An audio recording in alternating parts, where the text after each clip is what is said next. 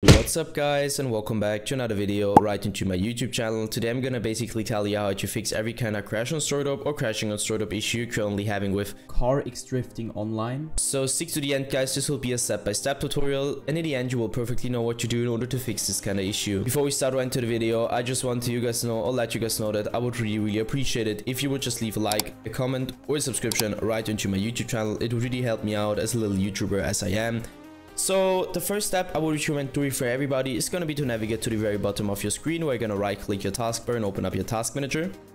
Next step is going to be to navigate to the top left corner of your screen, clicking onto processes. And once you click processes, I want you to click one of those random processes. And once you clicked it, you're going to type in, using your keyboard, the name of your game. If nothing pops up, it's good for you. If something pops up, simply right click and hit end task. Once you're finished with that, I want you to enter task manager again. Next step is going to be to take your launcher shortcut on your desktop or your in-game shortcut on your desktop, take it, right click it and hit run as an administrator. Once you click run as an administrator, your game will pop up or your launcher will pop up, and I want you to launch your game over the launcher.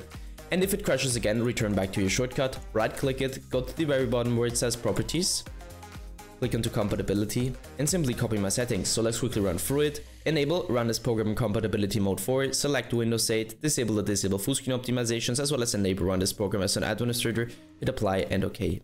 I would personally recommend to reset your PC afterwards, and once it is restored, you should be able to see this little administrator symbol right into your shortcut. What I want you to do next is going to be to launch a game over the launcher, launching game instantly, and this will probably fix your issue.